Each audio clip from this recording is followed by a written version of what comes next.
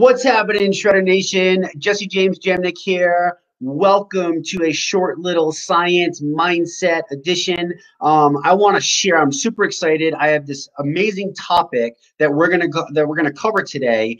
5 reasons why you should never, ever, ever use the word cheat meal again. And I'm really, really excited because I actually learned these from a clinical psychiatrist. And as I read through these, I realized I was like, holy crap, this is pretty much how I've lived my life. This is how I made the changes in the mindset from where I was to where I am today. And it's continued to go and build over and over and over. And as we keep preaching, lifestyle mindset.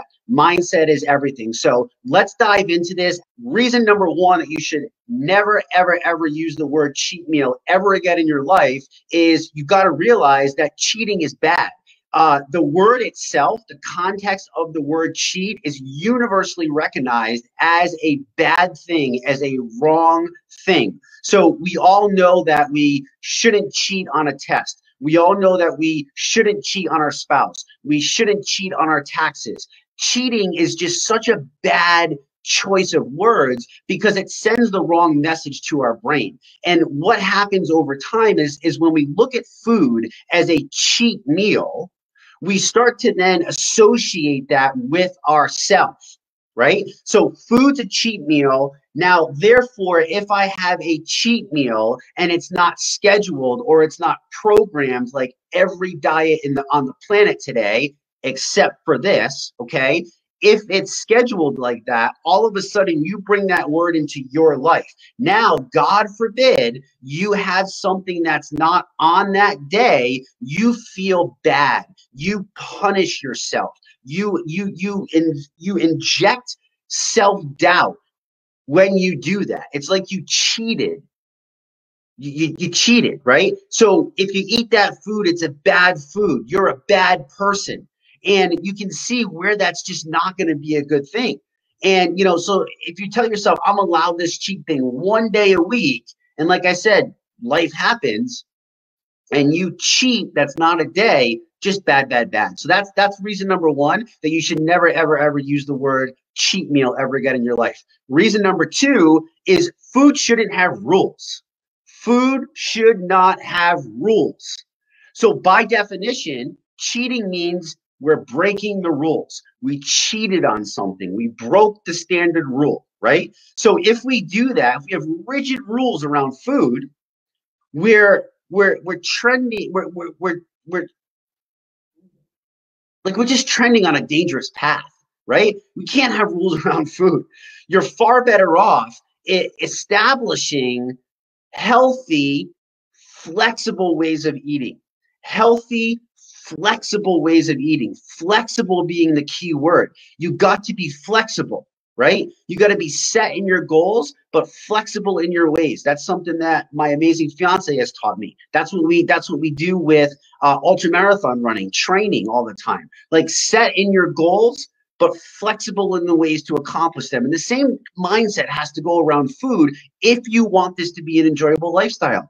I love every day. I don't deprive myself. I don't feel like I'm getting cheated. I don't feel like I'm missing out. In fact, I feel like my life is 10 times better because I get to do things. I get to have adventures that others can't because I'm not cheating myself. My rules don't have food. My food serves me. You've heard me say this. Like, food is my energy. Food is my gas to a car. Food is my electricity to a Tesla. Food is my rocket fuel to a rocket. Do you understand? That's food, right? So guidelines offer flexibility. Strictness does not. Rules do not. For many people, adhering to very strict food rules can lead to disorders. You know, we've heard about, you know, eating disorders of not eating, but there's actually something called orthorexia nervosa. And that's a diagnosis given to people that take healthy eating to an extreme level. So you can see where the mindset plays such an important role in helping you, guide you in the right way. That's number 2. Tip number 3, why you should never use the word cheat meal again, is who are you cheating? Who are you cheating? If cheating means you're breaking the rules, who's setting the rules? Who set the rules in the first place? Where did we get the rules from? And therefore, who exactly are you cheating? Whoa. Whoa. Think about this for a second. Most people have a long history of dieting. Most people have experienced failure many times over and over and over again. And it leads to a lack of self-trust. And when you don't have self-trust, you don't trust yourself in your daily choices. You don't trust yourself in your daily actions. You can see that negative energy that flows inside is just not going to be good for overall health.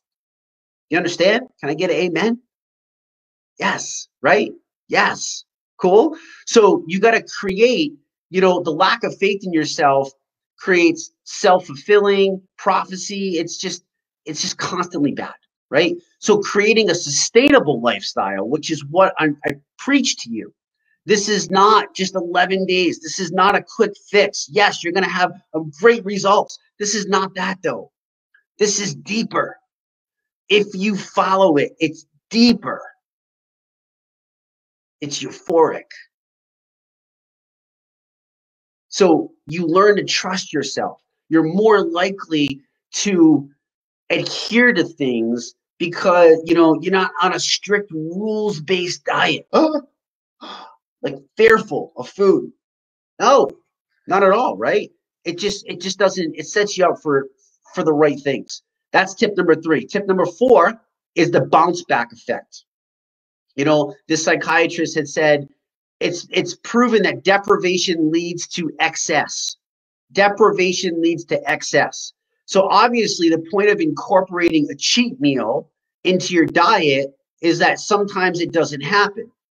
But when it's a one-off event, you're more likely to eat much more, meaning that if it's my cheat day, I'm likely to pound ridiculous amounts of stupid, empty, useless calories because it's my cheat day and every other day I have to be strict.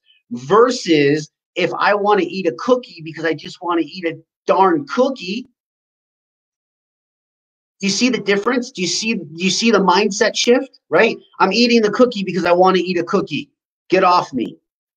Or I got to eat all this today because it's my only day. It's just not good. It's just not good for the brain. It creates the yo-yo dieting effect. And we all know that that's not a healthy pattern to fall into. No good. Number 4. Tip number 5, why you should never, ever, ever use the word cheat meal ever again is where's the joy? Where is the joy? Food should provide nourishment. Food is an enjoyment. It's not for entertainment. And we use food as entertainment. There's no joy in that necessarily, right? It provides you the energy. Some foods, you indulge in should be looked at as sometimes foods. Other foods should be looked at as all the times foods. All the times foods fuel my body, provide me energy, give me the means to feel good, sleep good, look good, glow good, just everything good. Okay? So treating them as a luxury and a treat is going to increase your chance of enjoyment versus a cheat. A treat versus a cheat. You are treating yourself. Why? Now, don't let that get out of control. Oh, Jesse, I just worked out. I'm going to treat myself. Oh, I'm going to go treat myself to a cheesecake. You understand? It's in the realm, but it's just a mindset. And sometimes it's okay to do the other stuff too. Like it depends on your goals. I don't do it that much, but I have different goals. I like crazy activities, right? That's my choice. I feel joy from it. I don't feel anything bad from what I feel my life is amazing.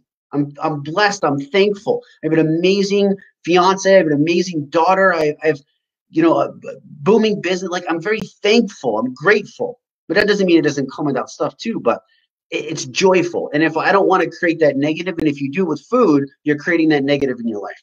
So choosing to stick to healthy eating majority of the time is the way to go. You don't want to have cheat weeks. You don't want to have, you understand? It's not good.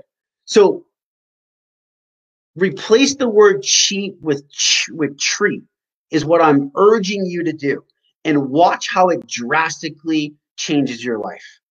Friends, I hope that brought you massive value. If you found value in this, sharing is caring. Please tag your friends below. Please share this message out, because the more people that we can help impact with their health and change their health, I believe that it can make the world a better place at the same time. Because when we're happy and we're healthy every day, we're going to bring that energy out into everything it is that we do. And Lord knows that we need more of that amazing energy today. I hope you have an amazing day. Talk to you soon.